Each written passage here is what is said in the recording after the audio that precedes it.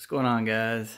So I thought I would just give a tour of the new home theater. So I sold the old place I had that had the 818s, and I have a new house and a new theater. So I guess I'll just give you kind of a rundown of it's all the same equipment mostly. You got the Epson 4010. I think is what that is. It's been so long since I bought it. I believe it's, yeah, 4010. Yeah, so that's the Epson 4010 projector. You still got your Klipsch Atmos modules.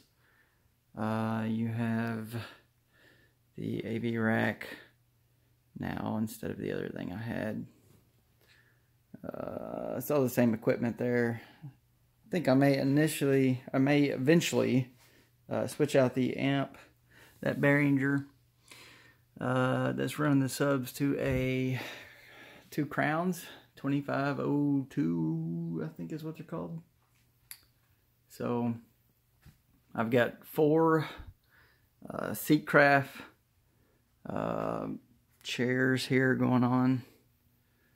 So these are pretty nice. I mean, they're actually really nice for the money.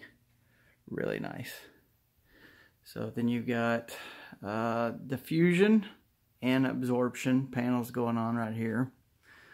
Same equipment except for the subs now. I have 2 GSG 21-inch Devastators that have the Lavosi, or however you pronounce it, the 21-inch subs they have. I think it's got the 6-inch, 5 or 6-inch voice coil in them. That's a Emotiva center channel. It's just a speaker stand for the center channel, and that happened to work out like absolutely perfectly. I mounted a piece of 3/4 MDF to the top of the stand. I'll get a better shot of that in a minute. You got the absorption and diffusion over there. Atmos modules. Then you have, let me get a better shot of this.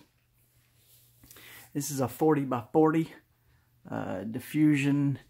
To DIY, that lighting is terrible. It's hard to get this in here.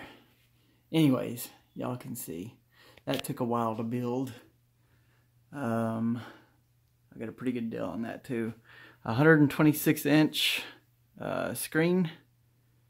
So I upgraded from the 9690. I can't remember what it was anyways.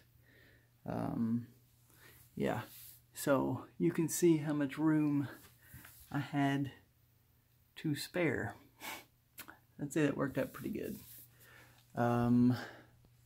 See, I painted the front black. See, and all that made probably one of the biggest differences in picture quality is having, I came out 4 foot on the ceiling. That's 4 foot right there. Came out 4 foot on the ceiling and just painted it with a matte black, painted the whole backdrop matte black, all that. But I will say the backdrop that the screen was on was already black, and it was not bad. But when I painted the 4 foot strip across the ceiling black, and that trim that was white, I painted it black, it made a gigantic difference.